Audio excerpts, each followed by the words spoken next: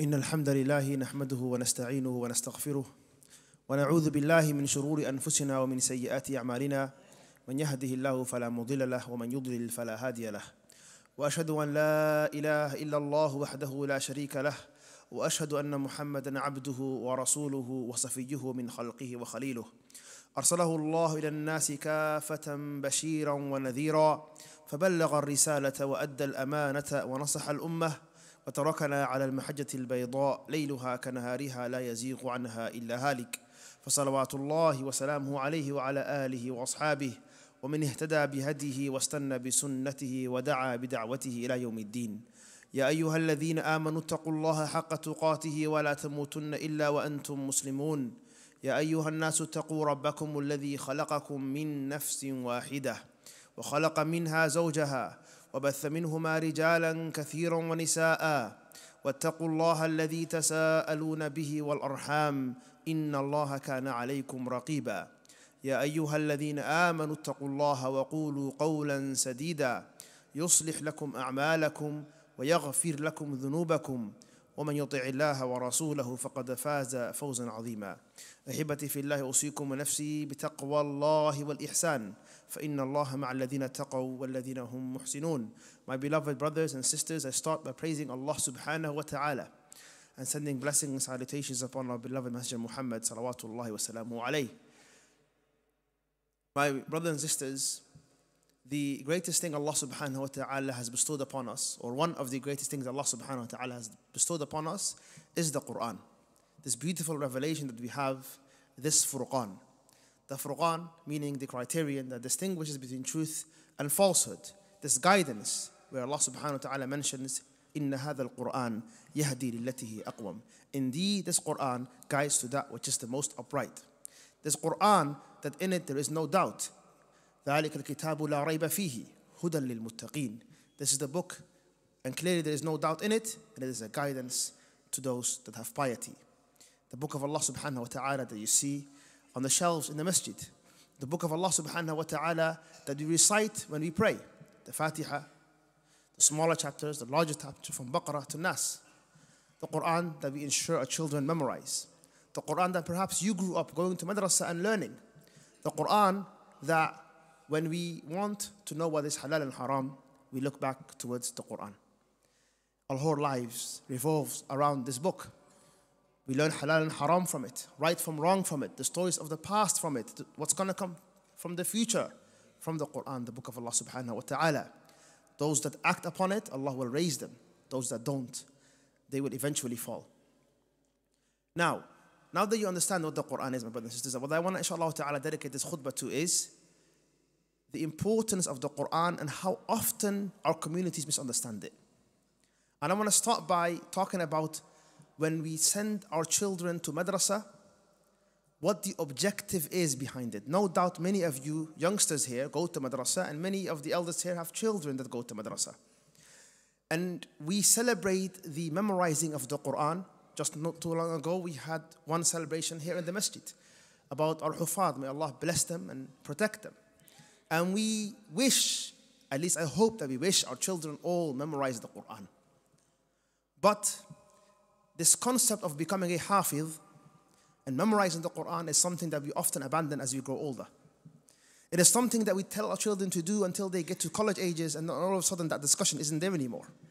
You rarely see someone in university or has a full-time job trying to memorize the Qur'an. As a community, we relegate it to something we tell children to do. And that's a fact.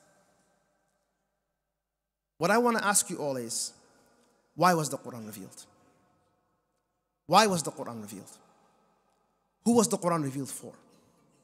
Was it revealed for us to tell our children to memorize it to the point where it became a cultural habit?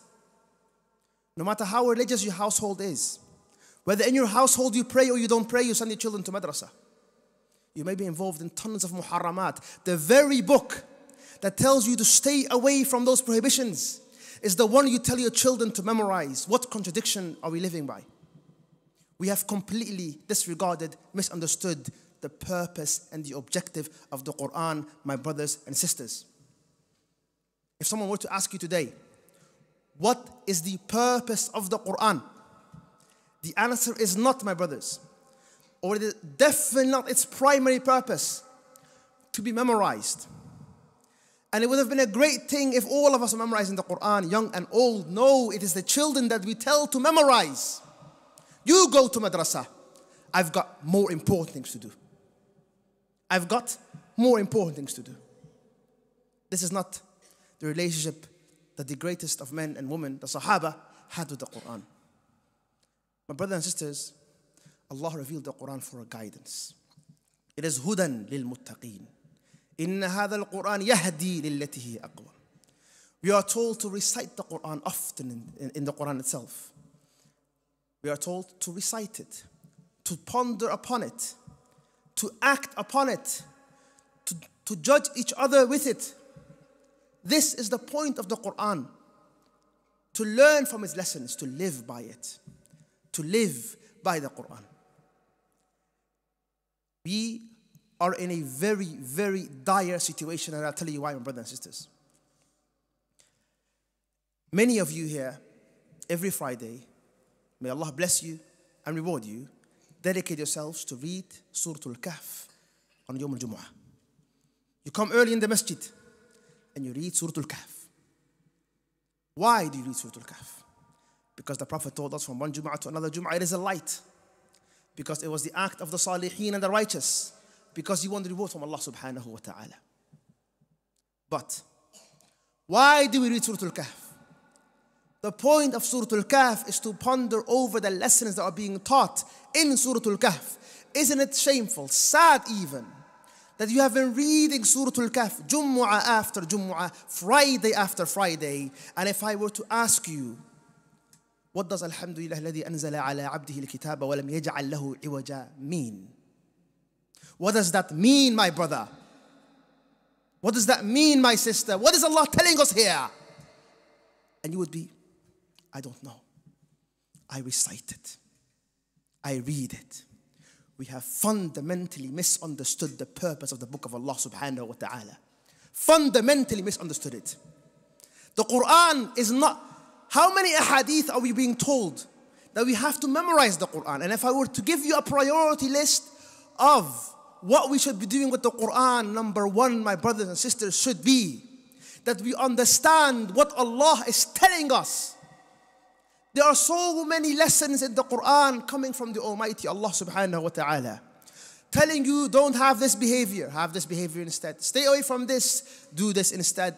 Encouraging you to worship, to pray, to give charity.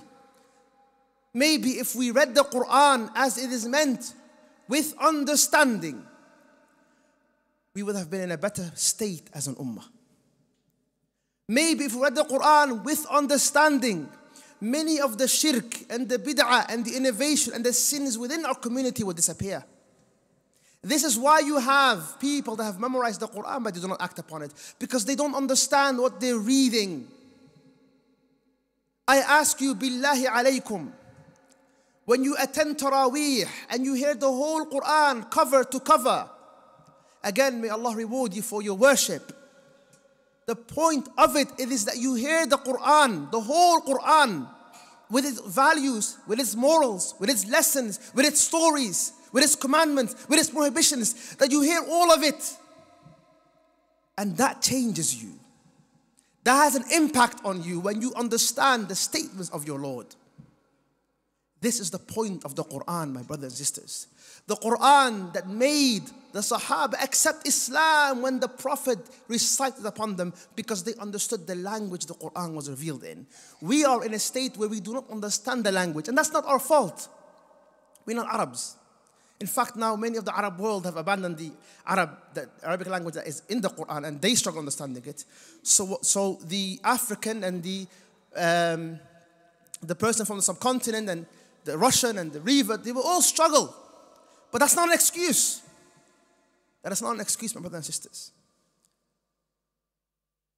There's no point of encouraging everyone, especially the youngsters, everyone, to memorize the Qur'an, memorize the Qur'an, memorize the Qur'an. And then we wonder, wait, he was a hafid, what happened to him?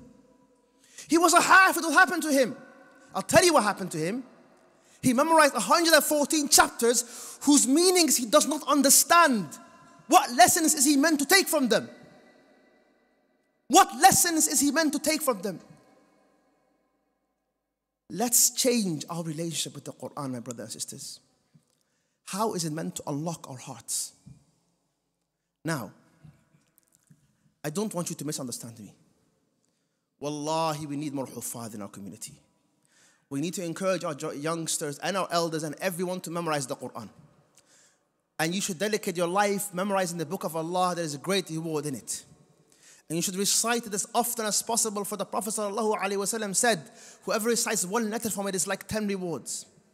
And you should have a regular portion of the Qur'an that you read, and there's great reward in it to read the book of Allah. But the point of the Qur'an, the objective of the Qur'an, the reason why it was revealed was to give us guidance. It was to guide us to the straight path. That is the point of the Qur'an. Which is why, my brothers and sisters, I want, inshaAllah ta'ala, for all of us here to make that decision. I will not be among those that read the Qur'an and are not curious about what Allah subhanahu wa ta'ala said. How are we meant to call others to Islam, my brothers and sisters? When we tell others, come join Islam, and they tell us, why should we join Islam? And we tell them, you should join Islam because we have the word of the Almighty, we have the truth, we have the statements of Allah Almighty that tells us right from wrong, whereby it gives us a life worth living and an eternal bliss in the hereafter. When we tell them the message of Tawheed, and we tell them to join Islam, and they ask us, what is this message that you're talking about? And we say, it is the Qur'an. And they tell you the Qur'an, and then they ask you, have you read the Qur'an? Do you understand the meaning of the Qur'an? And if your answer is, I went to madrasa when I was younger and I did hifz for a little bit, and I know enough to pray by, but as for this great message that I'm telling you about, that I'm calling you towards, yeah, I don't understand that meaning. And I don't bother learning it. I have no time for it. Brothers, if you can try and give space for each other, barakallahu feekum, if it's possible. This is not the point of being believers of the book of Allah subhanahu wa ta'ala. I ask Allah subhanahu wa ta'ala to allow us to understand the importance of the meanings and the wisdoms and the lessons in the Qur'an, and to not be among those that just focus on the memorizing, ignoring that which is even more important. أقول قولي هذا وأستغفر الله لي ولكم ولسائر المسلمين من كل ذنب فاستغفروه إنه هو الغفور الرحيم.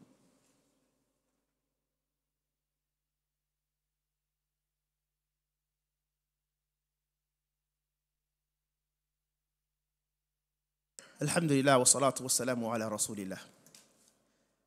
My brothers and sisters, Allah subhanahu wa ta'ala revealed the Qur'an to ponder over these meanings. أَفَلَا يَتَدَبَّرُونَ الْقُرْآنَ مَعَلَى قُلُوبٍ أَقْفَالُهَا.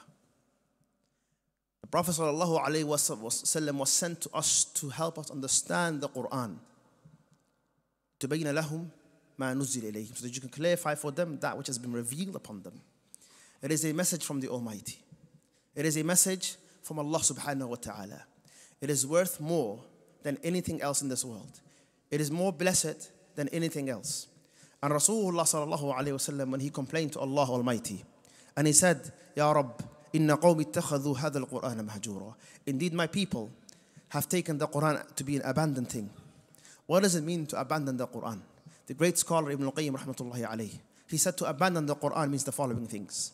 To abandon the Qur'an means the following things. Number one, he said, تَرْكُ السَّمَاعِ وَالْإِيمَانُ بِهِ. It is to never listen to the Qur'an. That was the main crime of the kuffar of Quraysh, that they would even put their fingers in the ears. They did not want to hear the Qur'an, and they refused to believe in it. So this is the first one, refusal to believe and to not hear the Qur'an. Alhamdulillah, many of us listen to the Qur'an, continue listening to the Qur'an, whether it's in prayers or outside of prayers, in your car, at home. Remember that your ears should be hearing the book of Allah subhanahu wa ta'ala. Then he mentions tarkul amalu bihi. It is to not act upon it. So that which the Quran prohibits, stay away from. That which the Quran commands, then do it. That which the Quran encourages, then you are encouraged to do as much as you can. And remember, it is a source of guidance. Try and find guidance within the Quran in all aspects of life. in your home life, in your work, in your behavior. Everything is in the book of Allah subhanahu wa ta'ala. Then he mentions another way of abandoning the Qur'an is tarku tadabburu bihi, that you do not ponder over it. That when you are reading it, you don't reflect over the ayat. You don't think about what Allah subhanahu wa ta'ala is saying you. You just either, if you are reading it even, you're just speeding through it, right? Or you're not interested in its meaning. Even if you're not speeding through it, you're not interested in its meaning, which is why there's no sense of curiosity. What is my Lord saying? What does Surah Al-Masjid talk about? What does Ayatul Kursi mean? Why is it so important? Allahu la ilaha illahu al-hayyul qayyum, la ta'khudhuhu sinatun wa la nawm. You all have memorized Ayatul Kursi. But has there ever been a part of you, wait, why is it so important? What does it mean? What is Allah telling us about Himself? This is among the ways we have abandoned the Qur'an. And he mentions tarku tahakum ilayhi. It is to leave the Qur'an as a means to judge between you. That whenever two are in conflict, they return back to the Qur'an as a judge, and that they judge between them in the Qur'an, and that our governments, the Muslim ones, they take their constitution as the Qur'an, and that in every aspect of our life, halal and haram, right or wrong, is decided by the Qur'an. If we're not doing that, then we have also abandoned the Qur'an. And finally he mentions tarku tadawi bihi wal istishfa. It is to leave the Qur'an as a form of healing.